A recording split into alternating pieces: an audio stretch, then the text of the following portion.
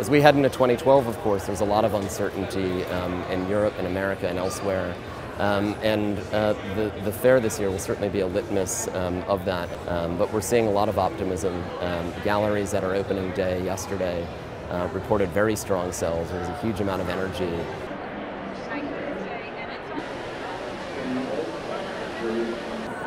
New York is very important for the art market, and as a London gallery, it's very important that I do also an American fair.